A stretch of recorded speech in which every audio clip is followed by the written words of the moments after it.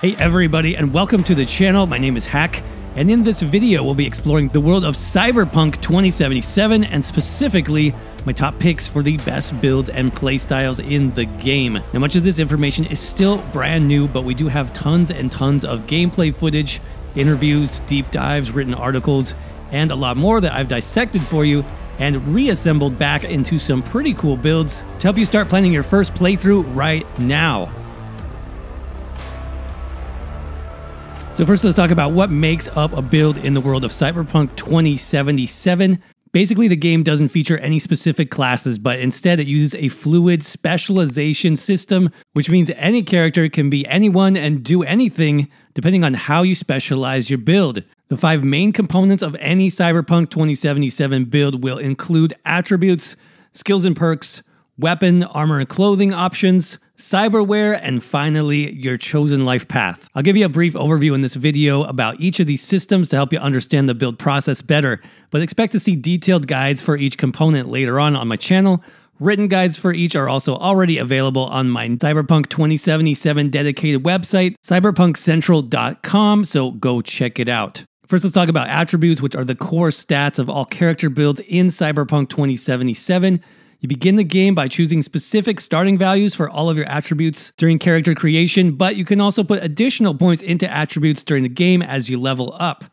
The 5 attributes are body, intelligence, reflexes, technical ability, and cool. Each attribute is then linked to several skill trees, which help you further define your character by improving those skills and choosing perks.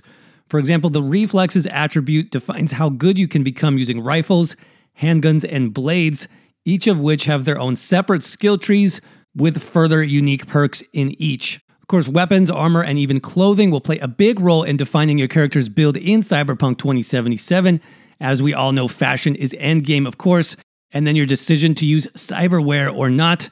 Cyberware is basically special gear equipped directly within your body that can further amplify your abilities, giving you even greater strength, speed, reflexes, and much more.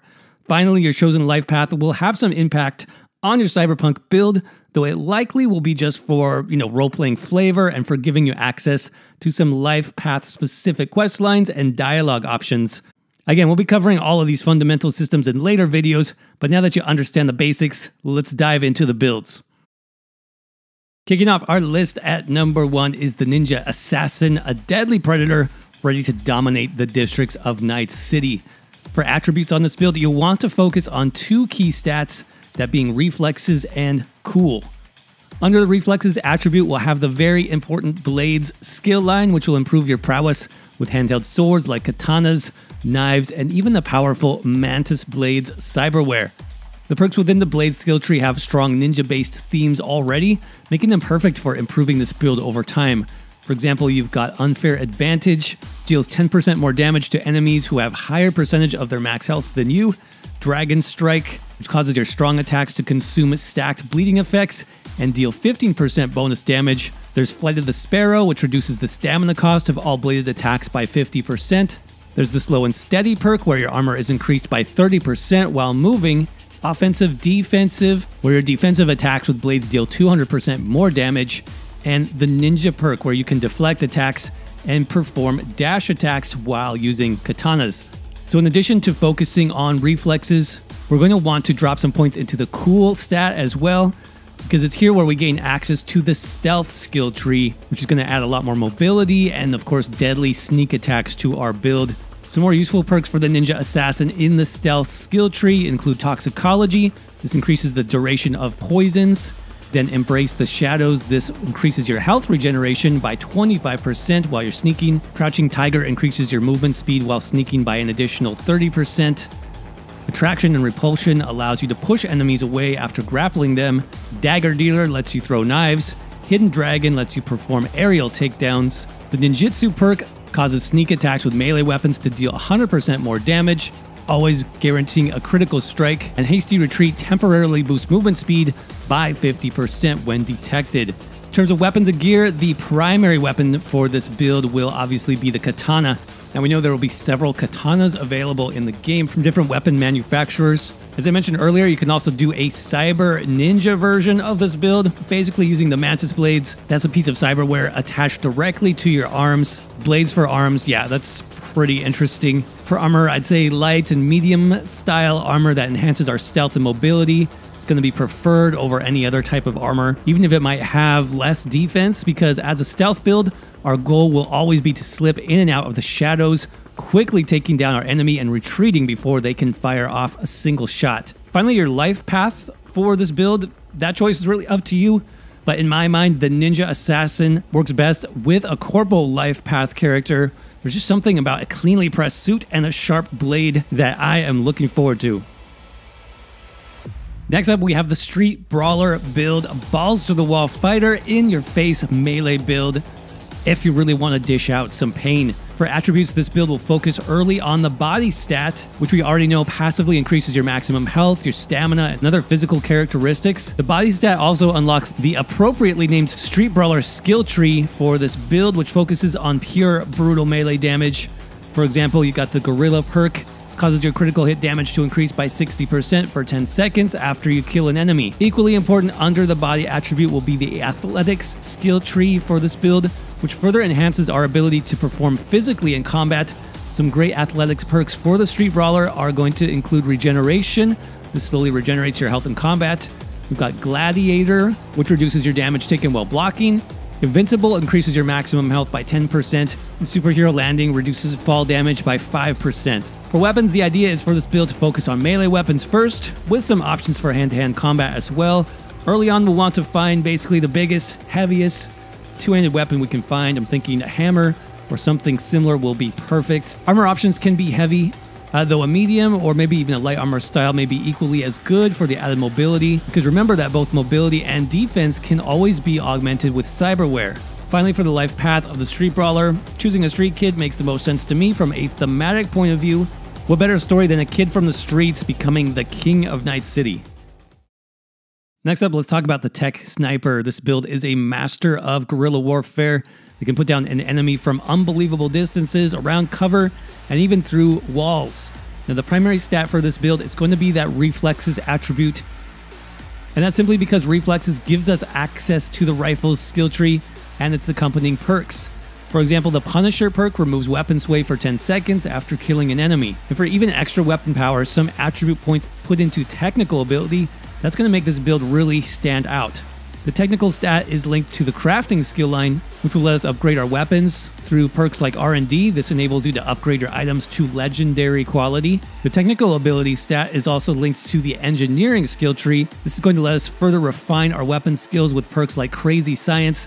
This increases your tech weapon damage by 25%. And speaking of weapons, this is where the Tech Sniper will have multiple amazing build options. First, yes, there is an entire class of tech weapons. We know from previous trailers, these weapons are extremely powerful. For example, you can charge up electromagnetic rounds that pierce through concrete walls. We also have access to a separate class of smart weapons that utilize missile-guided technology to automatically seek and target enemies on the battlefield. In terms of cyberware options, I think ocular implants like the Kiroshi optic scanner will most likely be pretty desirable on this build, as these can help with targeting enemies from a distance. We've also seen some abilities that can target enemies through walls, though this may require device hacking of things like security cameras in the area. Finally, your chosen life path for the build, of course, is up to you, but for me, the Nomad life path makes sense as that outdoor lifestyle and time spent out on the Badlands probably has given us plenty of time to practice our shot. Build number 4 on our list is definitely going to be a favorite for many players, and that's the strong solo build. Cyberpunk 2077's equivalent of Rambo or the Terminator. This build is going to focus on heavy weapons, shotguns, even rockets to maim and destroy everything in your path. Your primary attribute for going with a strong solo build is going to again be the body stat, similar to the Street Brawler build we saw previously, as this will unlock higher health, stamina, physical characteristics of the build. In addition though, the body stat leads to the Annihilation skill tree, and this skill line with its perks is designed specifically for heavy weapons and shotguns. For example, we have a redacted perk in the Annihilation skill tree which reduces our weapon recoil by 50% for 6 seconds. In addition, we'll also want to focus heavily on the Athletics skill tree. One absolutely essential perk for this heavy weapons build is going to be the Pack Mule perk, which doubles our current carrying capacity, and the Multitasker perk, which lets you shoot while sprinting, sliding, jumping at the same time. And then the Transporter perk, this lets you shoot and sprint while carrying a body, perhaps as a human shield. And then remember, with enough athletic skill, you can rip turrets directly off their base and use them as your own weapon. Now, as for weapons and armor, the tech weapons I mentioned earlier will likely be a favorite choice, but there's yet another class of weapons which I think will be a great option for a strong solo build, and that's power weapons like the Carnage shotgun. These more closely resemble real-world weapons, but with the added benefit of being able to ricochet bullets off of nearby surfaces to destroy targets hiding behind cover. In terms of armor, we'll definitely want as much protection as possible, so the heavier the better, and this can likely be amplified further with subdermal plating, basically cyberware that acts like armor underneath your skin. We may also be able to augment our running and jumping. As we know, there is specific cyberware just for legs, so if you want that unstoppable Terminator feeling, this build is definitely for you. Finally, for life path, I would probably go with the Corporal life path for this specific build. It just feels like a good fit for a former corporate protection agent, maybe gone rogue, ready to tear down corporations from the inside. Number 5 on our list is going to be the Netrunner build. Netrunners in the world of Cyberpunk 2077 are the elite hackers of Night City, able to bend the will of surrounding technologies to do their bidding, often with deadly effects. The developers seem to be a big fan of this particular playstyle, as we know many trailers feature several unique and grim ways you can defeat your enemies without firing a single shot, simply by hacking into their surroundings or even their own bodies. And the key attribute for the Netrunner build is going to be intelligence. The intelligence stat here leads us to 2 main skill trees related to hacking. That is device hacking and target hacking. Now, just like you'd imagine, device hacking lets you interact with the world around you in unique ways, often allowing you to progress through quests and areas in the world without using traditional weapons. This can take some time, so perks which allow us to hack into devices more quickly and effectively would be my first choice here. For example, we have the Transmigration perk. This increases your breach time protocols by 25%. And that brings us next to target hacking, which is a separate skill tree and set of perks designed to help you hack into enemies from afar. For example, you can hack directly into an enemy's cyberware implants or make a tech grenade explode in their pocket. From what we can tell from early trailers, there are cooldowns and memory resource mechanics involved in hacking.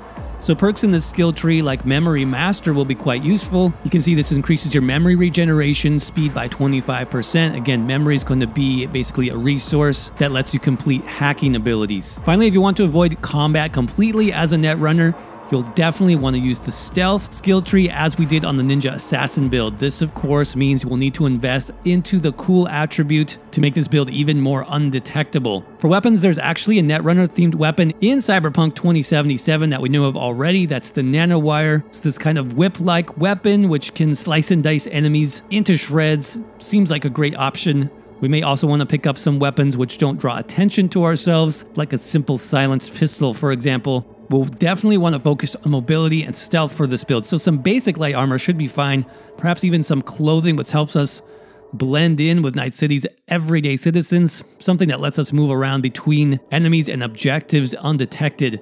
Now, in terms of cyberware, we'll need to invest heavily into operating systems. Now, this is likely going to be expensive, but better operating systems will unlock better hacking abilities for our Netrunner, as well as help with our memory management and regeneration. Any life path can be a Netrunner, but I like both Corpo and Street Kid for this particular build. Corpos, of course, would have access to the best tech, with access to corporate gear and software. Well, I think Street Kids, it just makes sense they'll have this innate sense for using technology in Night City, and they could also be highly skilled Netrunners. Build number 6 on our list. This is one of my personal favorites, and that's the Gun Fu Expert. With Gun Fu, we are of course focusing on handguns, pistols, with some added melee or maybe even martial arts combat for flavor. Now, luckily, handguns do have their own specialized skill tree in Cyberpunk 2077, which connects to the Reflexes attribute. so you'll want to invest heavily in reflexes when starting out. This will let us focus on aim shots to specific body parts for extra damage and huge critical damage bonuses.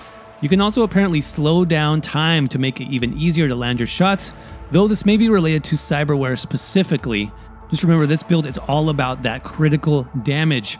For example, in the handgun skill tree, we have a redacted perk here where landing a critical hit will also give us armor for 20 seconds. Placing some points into the body attribute also makes sense for this build, as we'll want to use the athletics skill line for the greater mobility and combat prowess.